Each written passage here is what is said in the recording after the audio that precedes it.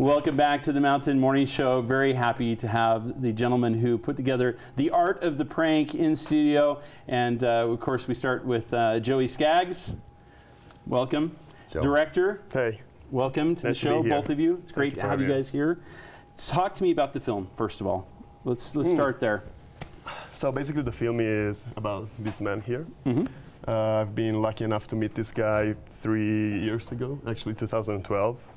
And I decided to do a film about him. And it's about, can I say, probably the greatest media prankster of all times. Indeed. I can't stand this. But I have to say it, it's true.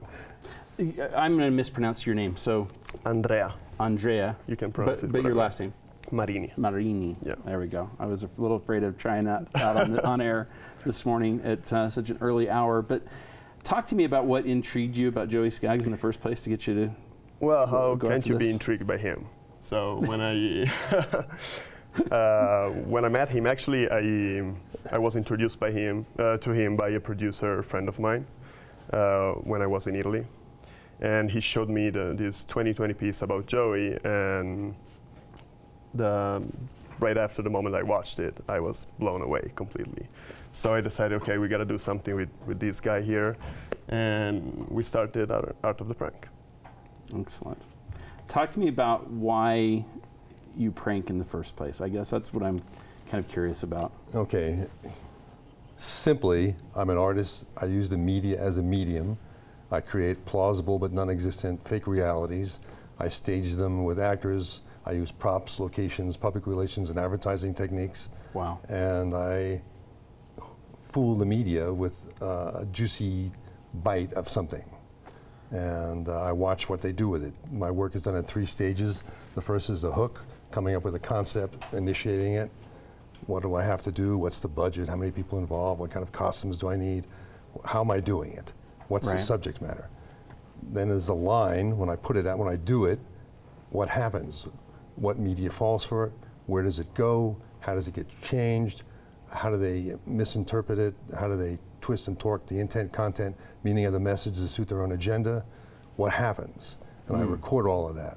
Thirdly, I do the expose, the sinker, and that's when I reveal the truth, then watch how the media deals with it. Do they attack me, dismiss me, trivialize me, or do they examine their inadequacies and their mistakes? Not likely. Not likely. So those 3 stages constitutes my work. And I've been doing it since the 60s. I started off as an angry young artist. Yeah. There were many issues that bothered me, and as a fine artist, I couldn't express my outrage through a painting or a sculpture, though artists do that. Right. I wanted more immediacy in my work. I wanted to reach the public. Art is about communicating, so the biggest medium of communicating is the media. A madman creates for himself, a poet for a loved one, the artist for the world. So the media sort of puts themselves in a position to be easily pranked by you. Would that be a correct statement? Well, there's a lot of competition to make the news. There are a lot of people that I'm, also in competition with. And so you have to be creative and give them something that's sensational, outrageous, something that they'll want to believe in, something that they probably already believe in. An element of plausibility, like the Fat Squad, where I had commandos willing to physically restrain people for $300 a day, beat the crap out of them. The cockroach vitamin pill cure-all, an extracted hormone from super roaches that cures arthritis, acne, and anemia, and menstrual cramps. Ridiculous things. So people want to take, a pill, get fat, lose fat, grow hair, get sexy, so everyone wants a simple solution. So I provide the media with satirical, simple solutions or outrageous constructs, and they buy it. Well, I believe we have a clip from the film. We come back, I'm going to ask you a couple of questions about it and how you've managed to restrain yourself a little bit here, because I'm kind of curious. So let's take a look at it. It's The Art of the Prank. All right, Andre, I have to ask you a question here. When you get a guy like this with you, at a place like this, how do you restrain yourself from doing one of these pranks right here? He puts rubber bands around his testicles. That's what it takes, right? Yeah, worse than him.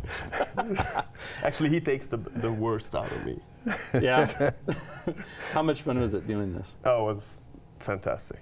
Yeah. And was really a learning process, not only as a filmmaker, as a person. You know, you learn a lot in storytelling when you experience these kind of stories.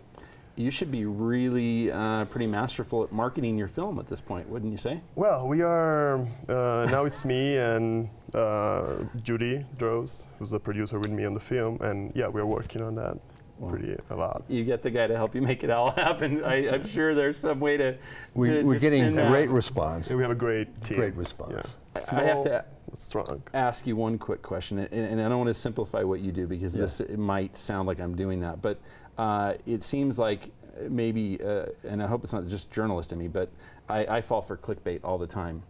Do you feel like I'm thinking those people are just following your footsteps a little bit in a smaller, much more. It's nice to think that my work for the last 50 years has inspired some people. So it clearly has in many different ways. But certainly it hasn't done much for us in the media getting a little smarter about it, because he pranked me outside and I knew better and I still fell for it.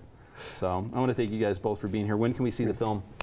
November, sorry. That was November. New York. Well, we can do that. January Sunday, 24th this Sunday. and 27th. Okay. It's 8:30, something like. Okay, over at Yeah, Treasure it's Mountain. the night. Yeah. Yeah. Treasure All Mountain. right. Well, Yeah, we're looking we'll see forward you to seeing it. Yeah, I'll definitely I have be a there. present for you when you Okay, I can hardly wait. It'll probably be a prank.